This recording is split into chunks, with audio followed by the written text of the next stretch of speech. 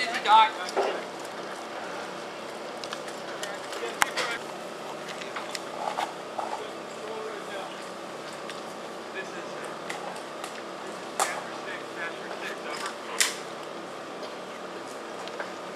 Medical evacuation, take course is over.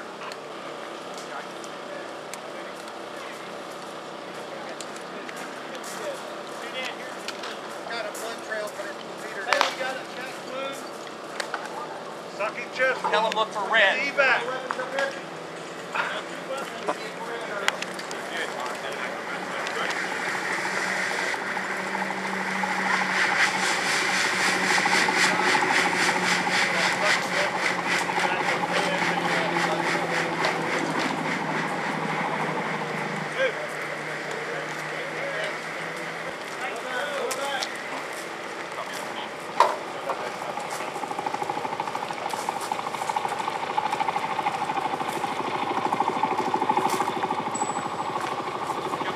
He's coming.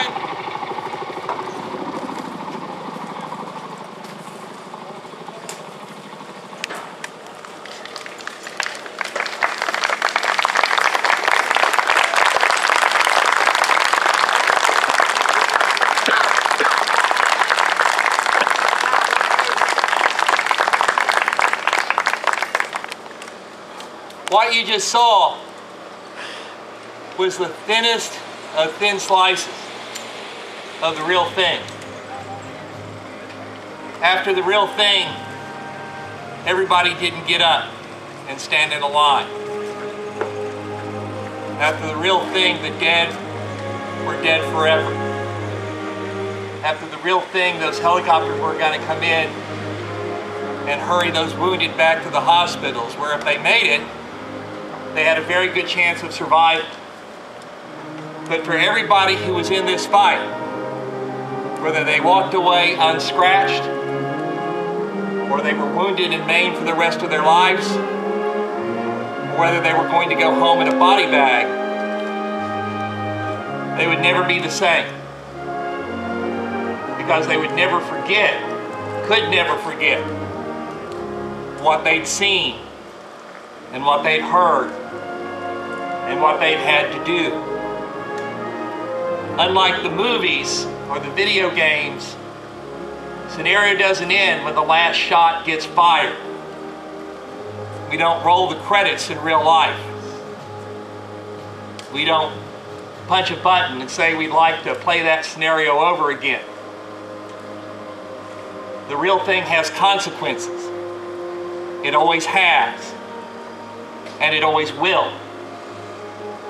Nobody who goes to war comes home from it unchanged in some way, big or small. And those changes affect the families who are back home, whose loved ones return or don't, changed in some small way or some big way. The reason we're doing this program this weekend is not to glorify war, because there's very little in war that can be glorified.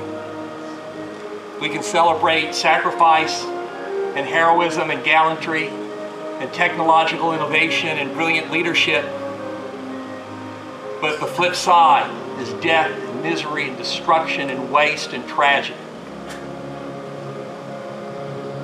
I've had the great and estimable pleasure in my career to having spoken and interacted with thousands of veterans. And the thing that has always impressed me about our veterans of whatever time period is that they're the most humble, straightforward people that you will ever meet. We apply the term hero to them, and rightly so. But talk to any of them, and the first thing they'll tell you is they're not heroes. They went and did a dirty, nasty job that had to be done, and they did it because their country called on them. And sometimes their country treated them as heroes when they came home after World War I and World War II. And sometimes they came home to indifference, like Korea and Vietnam, or outright hostility. There are some people in our country who did not treat our veterans very well after Vietnam. The great stain on America's history. Thankfully, we have begun to rectify that, but you can never completely rectify it. Our Vietnam veterans are in fact heroes, but as they would tell you, the real heroes are their 58,000 comrades, brothers and sisters, who never came home, who rest beneath the white crosses and stars of David in the military cemeteries across our country and around the world.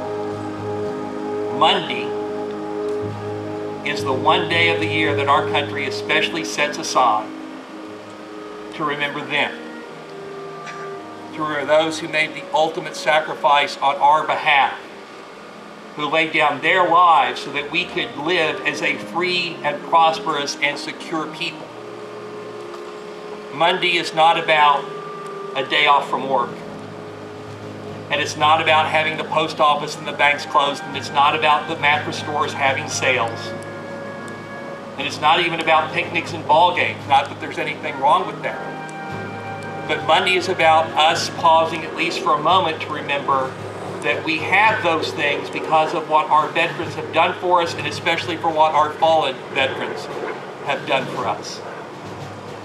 And to remember that sacrifice, I would like to ask all of you to rise. Gentlemen, if you would remove your covers.